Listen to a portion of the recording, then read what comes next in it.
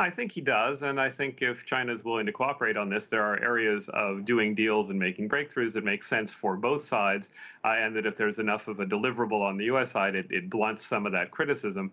The other thing I'd say is that given the current state of U.S. politics, I think quite strident Republican criticism of anything Biden does is baked in.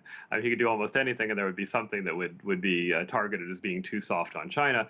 And I think that's one of the real concerns with American policy toward China now. There are a lot of genuine issues, a lot of areas where the U.S. does have grounds to be concerned and to complain about Chinese behavior, but the atmosphere in Washington is that it's a competition to see who can be tougher on China, and that really does constrain negotiations, unfortunately.